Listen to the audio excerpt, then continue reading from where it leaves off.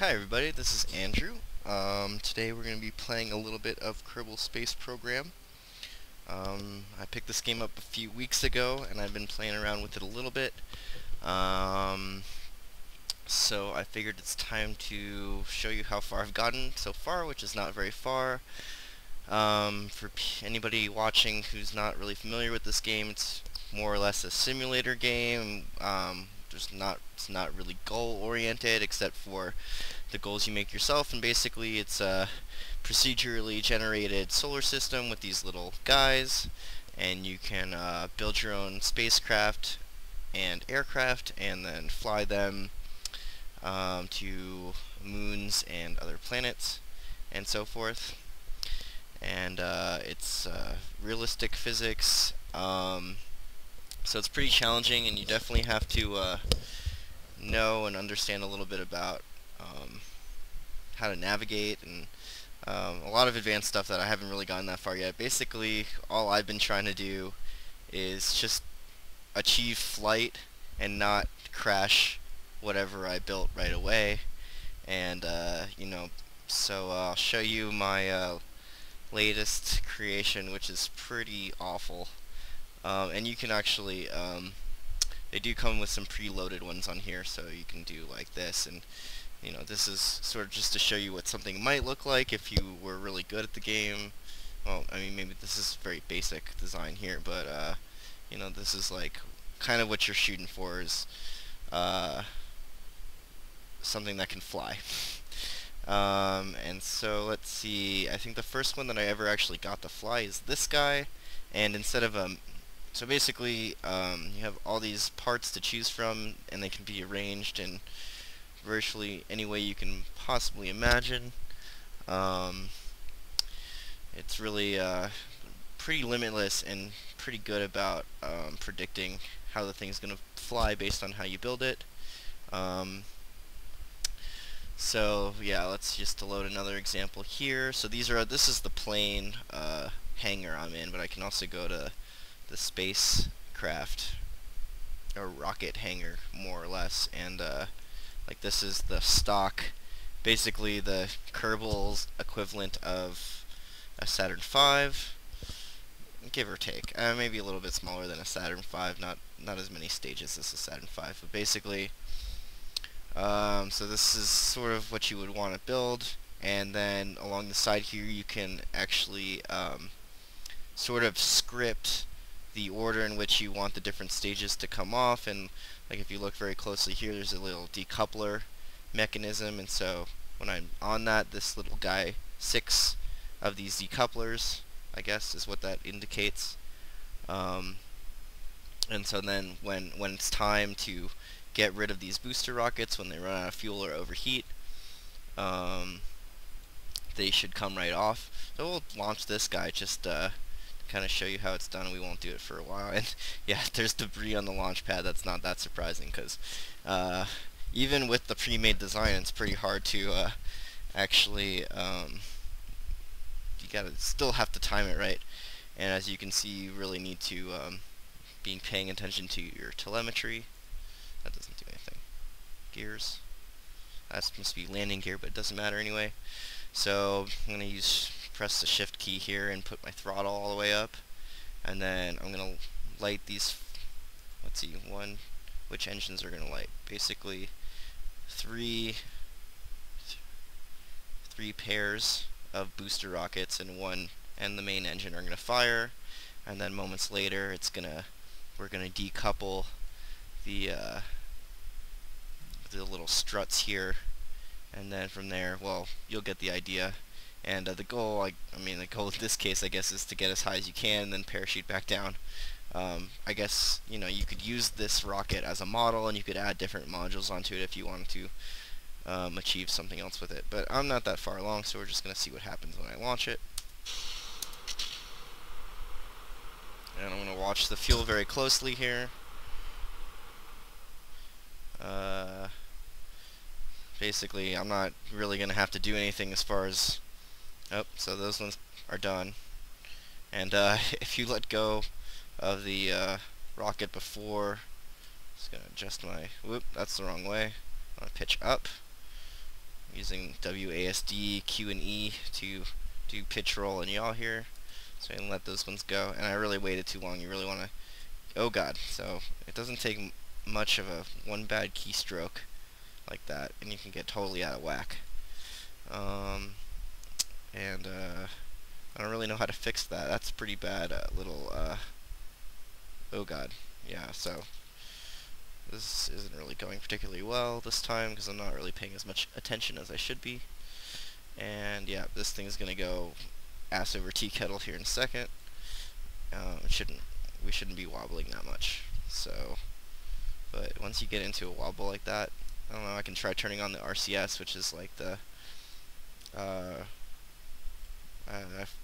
let's see, I have it, yeah, basically a micro thrust, but I don't think that's going to help, so we can try turning on the SAS, but I don't think that's going to do anything either. I don't really know what those things do yet very well. And yeah, now we're really screwed. Oh my god. So yeah, we're just gonna end it here because I think you know what's gonna. Well, okay, we'll just. Can I just make the next stage happen? I guess I can't. Can I abort? Should let me. No, I can't abort. My guys are looking a little worried, which I would be too in this situation. So we're just gonna end that because I think you probably get the idea. And we're gonna keep this video short because I'm lazy, feeling lazy today. I don't really want to do too much building. But I'll show you the farthest I've gotten along so far in terms of building a craft that can fly. And what I'd really like to do is be able to make this guy fly and then turn it around. Whoop, I didn't mean to do that. Oh, I hope I can reattach this. It should not be a problem. It's a little still, like the building aspects of the game are still a little. This game is still in beta. You know, and it's still kind of annoying. Anyway, we'll just reload. I don't know what's going on there. So basically, instead of having an actual command module or cockpit, I've just got this little sliver in here. It's just a remote guidance unit because I don't feel like sacrificing any little Kerbin's lives on this craft that barely flies.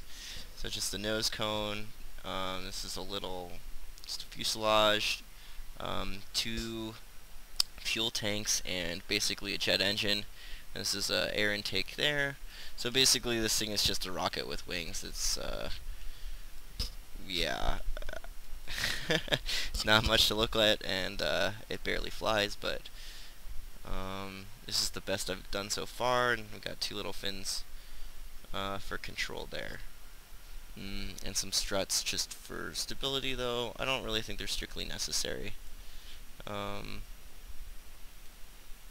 So yeah, certainly not fancy. And there was something I wanted to do just for fun here.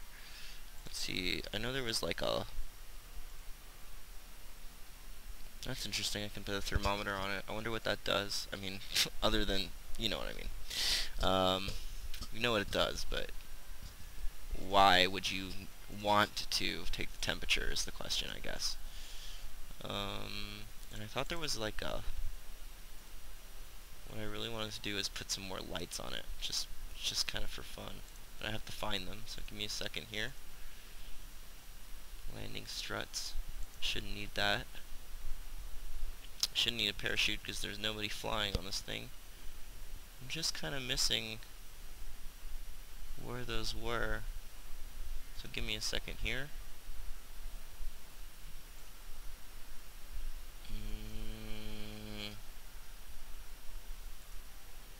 No, it's awfully strange that I can't seem to find it.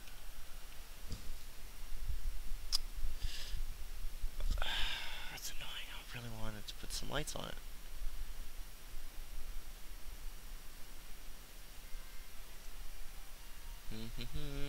Illuminator. Yeah, that doesn't really look like lights. Anyway, let's put, putting lights there might make it less aerodynamic, so this will be a little bit of an experiment, and it's first time for everything. So let's put some lights underneath there too. It shouldn't affect anything. Let's see, how do those go on? Yeah, that should be okay. I can rotate them around a little bit.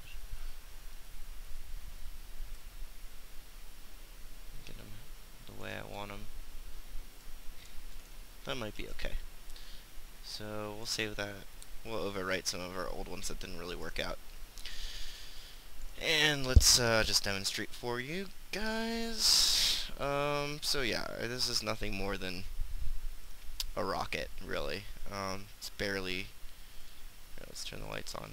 Yeah, now we're looking like a real spacecraft here.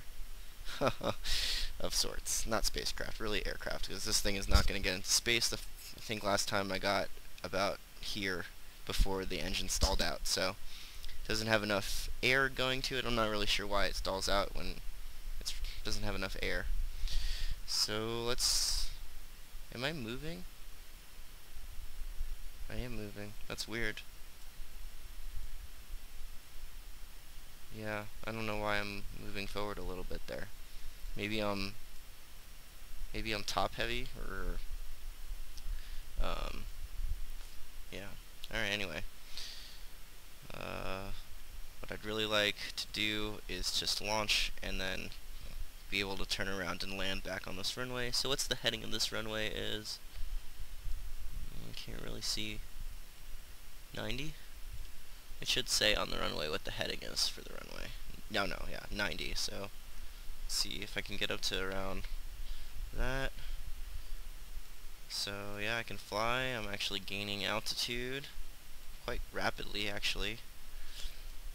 I guess when I get, I don't know how far out I should get before I should turn around.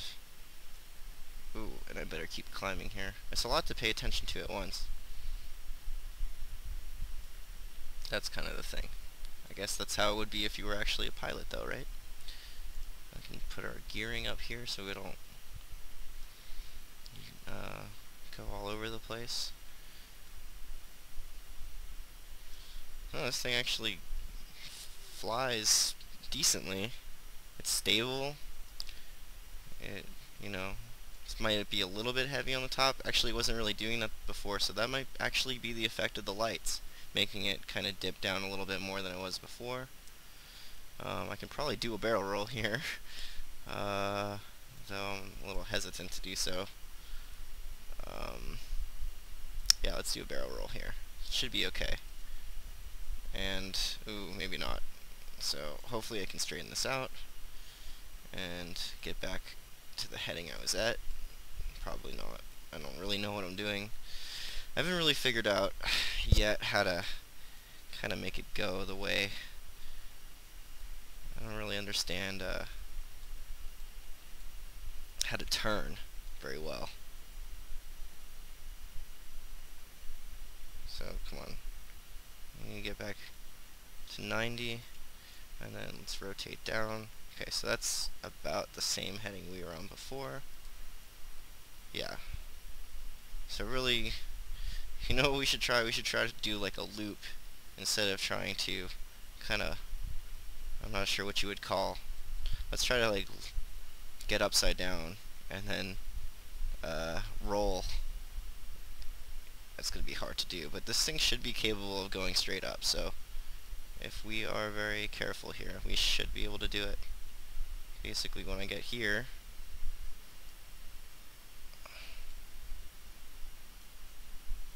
I lost track of which way I was going. Okay. Yeah, that worked. It didn't quite work out perfectly. Now, yeah, I didn't leave myself really enough room to get back. So, let's try that again. Let's go back this way and get back to, ooh, I think that was, oh shit. Yeah, so I don't know what's going on here. It's just, I'm taxing the engine too much.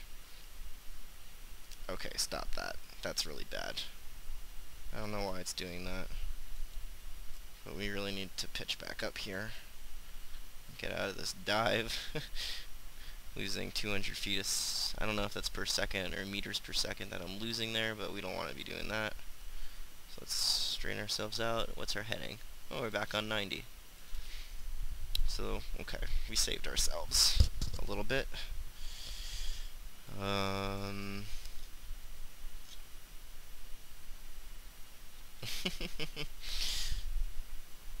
Let's go out a little bit farther this time, and then try try to do loop-de-loop again. And, yeah, that's not a lot of room to work with, so we need to get a little bit higher. And this thing can go straight up, because it's basically just an ICBM with wings. It's not, there's not a lot of drag. Oh, well, maybe there is. I don't know what I'm talking about. I'm playing a video game. So who knows what's what. Okay. Let's try this again. I'm trying to... You know, you should be able to navigate without even looking at this. You should be able to just do it just purely by using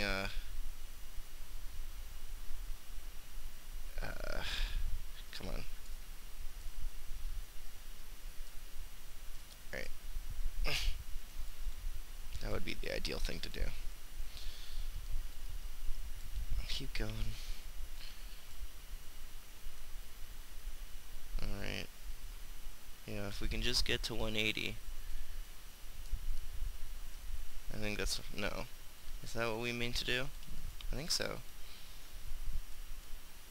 Maybe not. Come on. That's gonna put the throttle down a little bit. See if that helps.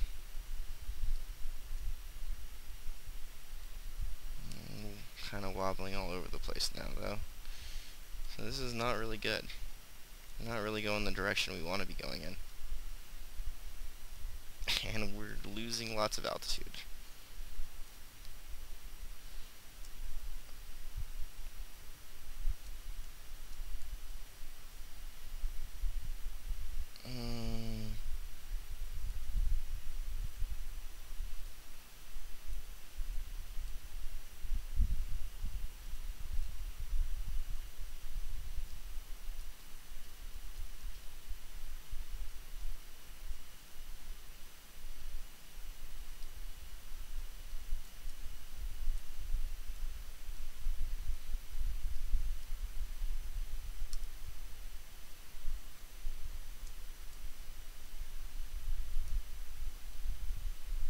I really just want to be able to land.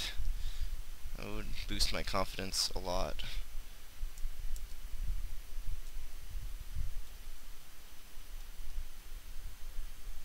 If we really want to land, we need to really do it quickly here. I don't think I've left myself enough room. I think I've left myself enough room to crash land right now. Come on. Keep going. Ooh, geez. That is not where we want to be. Come on. Yeah, this would probably be a little bit easier with the joystick. Well,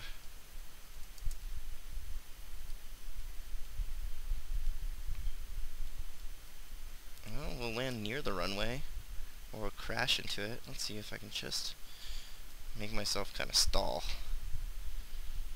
Come on.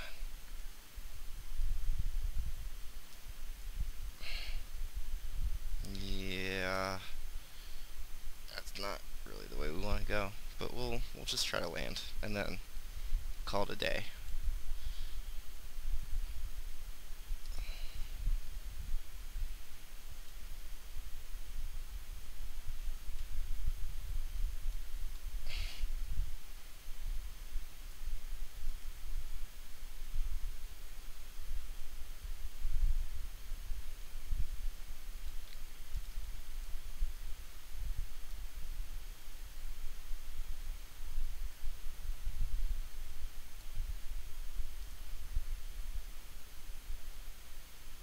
Really want to get that land speed nice and low.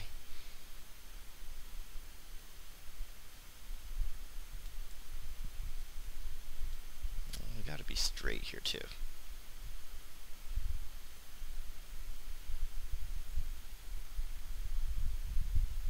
That's much too fast. As long as we keep the sky just above the horizon, we should not land until we're ready.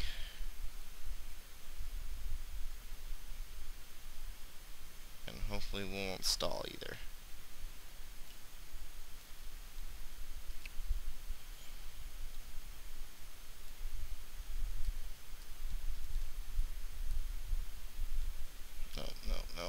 No. Oh! Okay, I guess that was slow enough. It still seemed quite fast to me.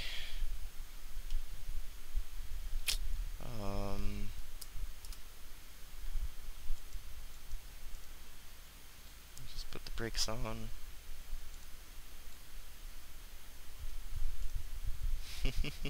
Looks pretty cool for a piece of crap airplane. But, you know, that's proof of concept. If I can do that, then it's only a matter of time before I'll get to the moon, right? Anyway, that's all I'm going to show you guys today. But if you bother to watch this, then thank you for watching. Really appreciate that. And maybe I'll decide to do another one of these one day, depending on how far I get with this game. See you next time. Bye-bye.